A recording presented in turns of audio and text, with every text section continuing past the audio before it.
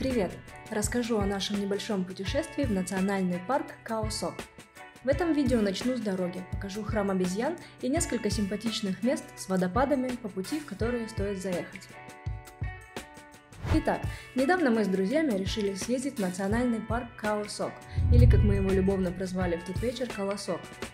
Нас было 6 человек, и ехать с Пхукета на байках 126 километров было рискованно, поэтому мы решили арендовать большой автомобиль. Первым делом мы попытались найти прокат авто на улице, но из-за большого притока туристов в этом году свободных машин не нашли. Затем мы попробовали поиск на Facebook Marketplace. Нашли несколько объявлений. Там нам предложили Toyota Phanthurat, как раз 7-местный автомобиль.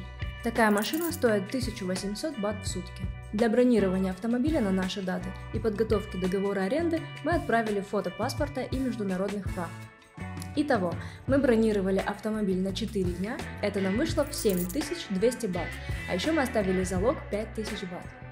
Автомобиль был практически новым, на заднем сидении можно было даже лежать. Мне кажется, эта машина отличный вариант для больших компаний или семей с детьми. Сначала наш путь лежал через ближайшие городки Пхукета. Мы посмотрели на все прелести тайских улиц, светофоров и пробок.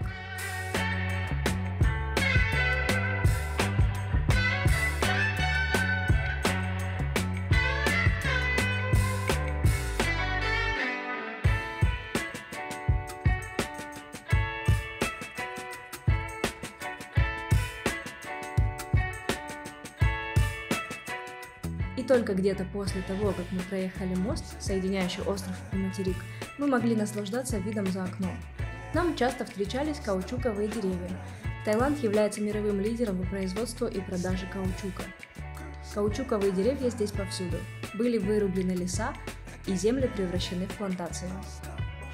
Что самое интересное, раньше большую часть территории Таиланда занимали леса.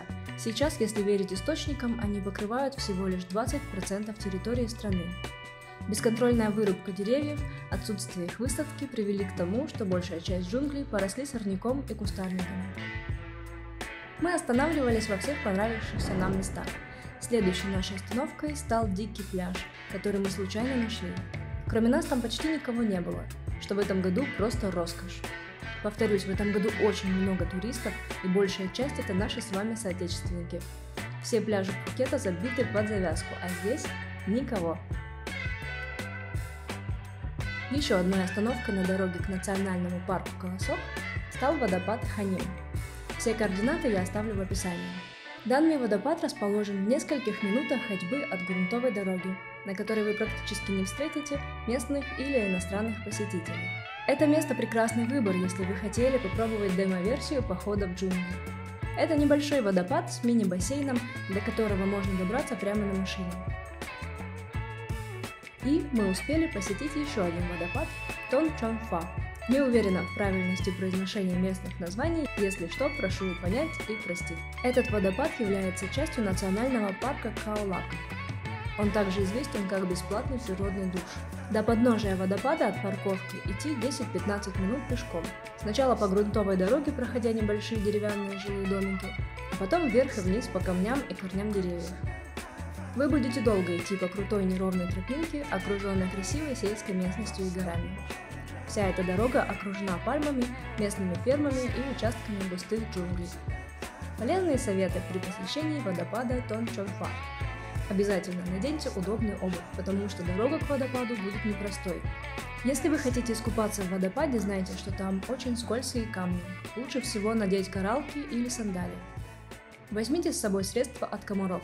Естественно, купальники, плавки, бутылку с водой и что-нибудь на перекус. И носите с собой пакет для мусора. Мусорки здесь редкость. И вот мы наконец добрались до водопада. Нам, можно сказать, повезло, потому что мы здесь под конец сезона дождей. Воды много, есть где поплавать. Очень красивое, тихое место, чтобы охладиться в жаркий день. Всем рекомендую.